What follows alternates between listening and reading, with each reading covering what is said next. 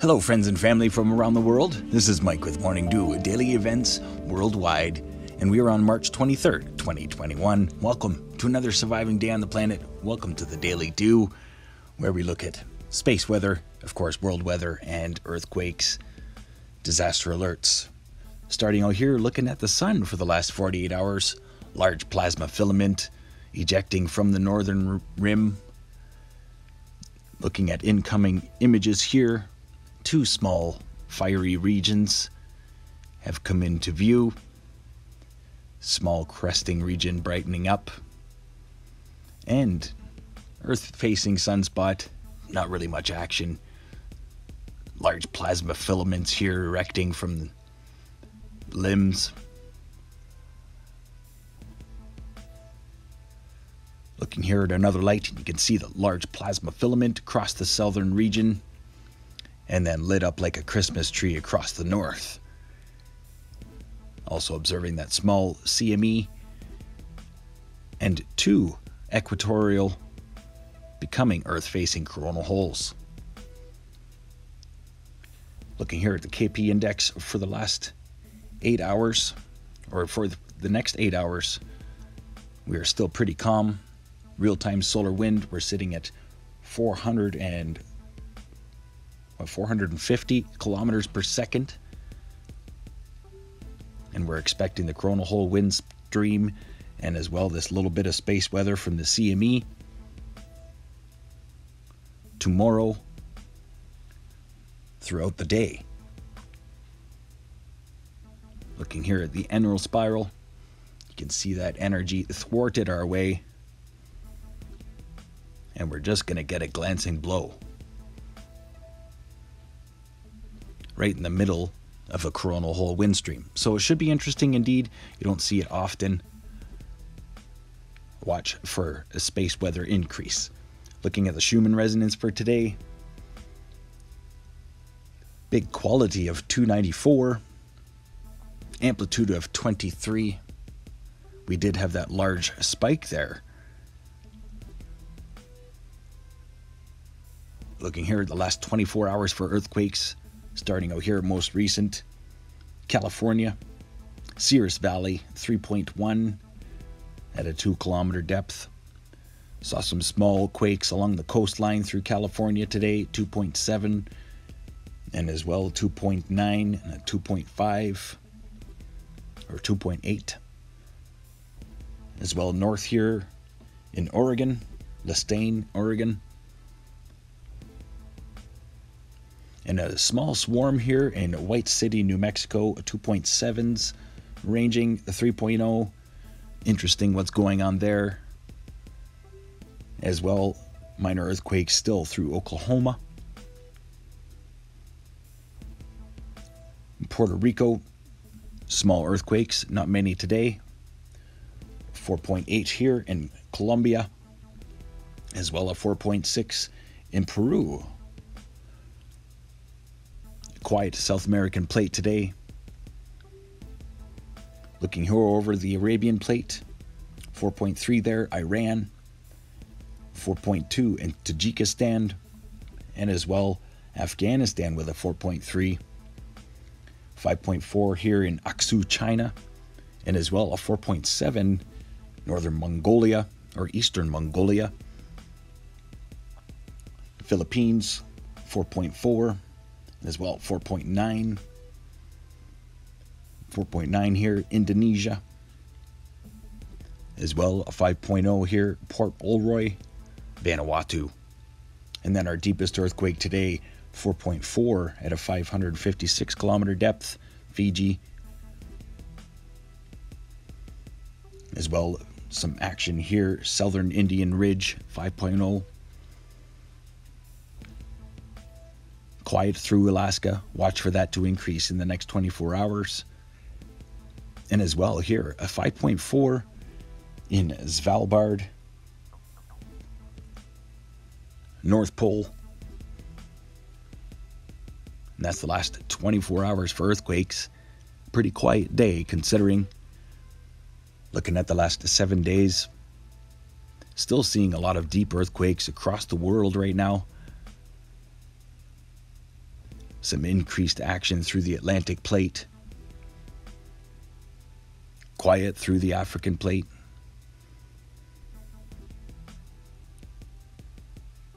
And as well, small increase in seismicity along the west coast through North America. And as well, South America increasing in deep earthquakes. Still watching minor aftershocks through the Kermadex. Well, let's get to the Pacific Disaster Center, where today still some tornado threats are popping up across Texas and eastward, southeastern United States, Quad Cities, Iowa, as well as St. Louis, Missouri. A couple tornado watches went out. Flood warnings continue across most of the southeastern United States. Looking here at the most recent volcanoes, Etna and Rung, Fuego, Pacaya, Sabancaya, as well Popo, Venemianov, Dakono, the Swiss Najima, Sangay, Era, Reventador, Sinabung. So that's about 14 volcanoes being updated today, actively erupting, as well, of course, Krasavik. Also have some flooding conditions that are growing throughout Colombia. Just over the past few hours, they're seeing some intense daily evaporation rains, torrential downpours in a lot of areas. So thoughts and prayers to everybody being affected by the floods through Colombia and Peru today. Big storms running through there. As well, Australia looking to dry out here for the next couple days as we will see a northern system move in later in the week. But for the next couple days, it will be dry.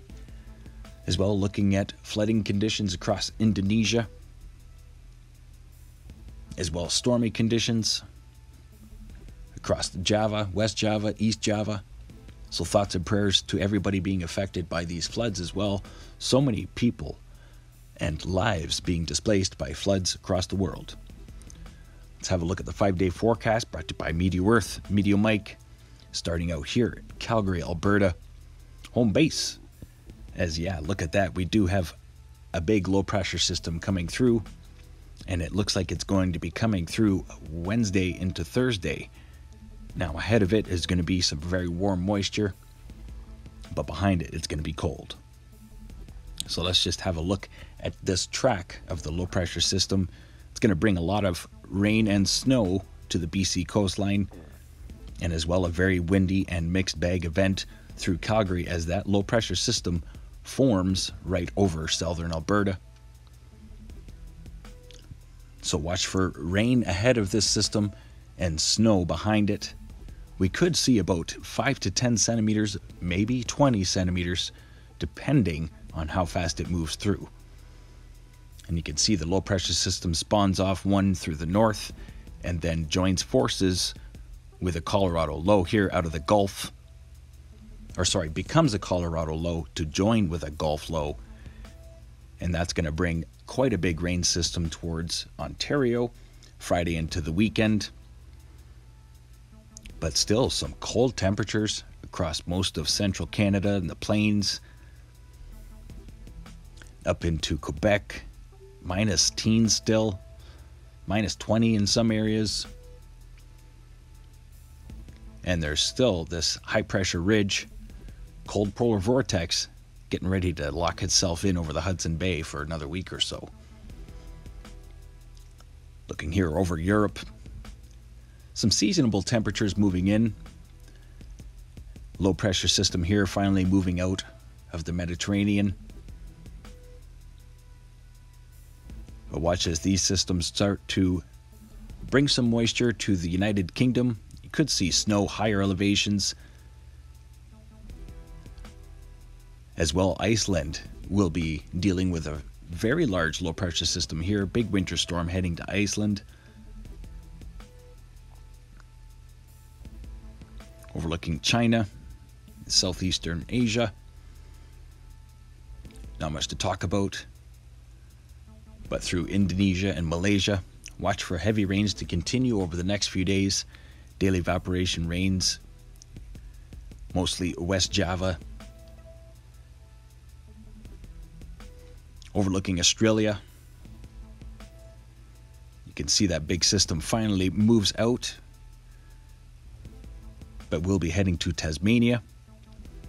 And then later in the week, watch for moisture to move in. Overlooking Hawaii, no systems. You've got some pretty fair weather headed for you. And Alaska and into northern BC, watch for this low to come in Thursday into Friday.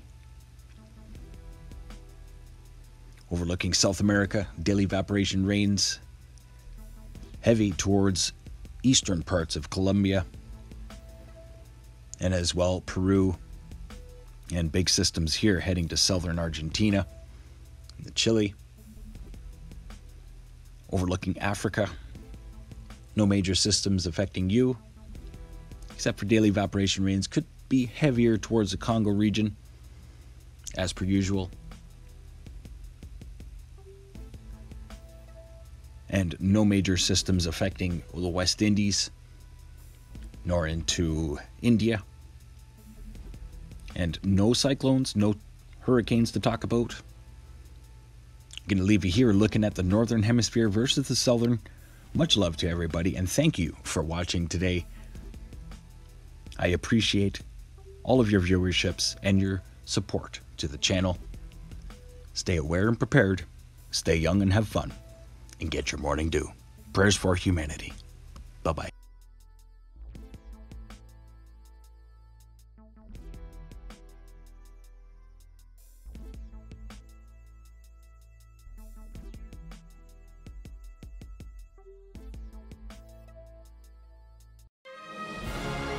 If you enjoyed today's video, please hit that like button, subscribe, share with your friends and family from across the world.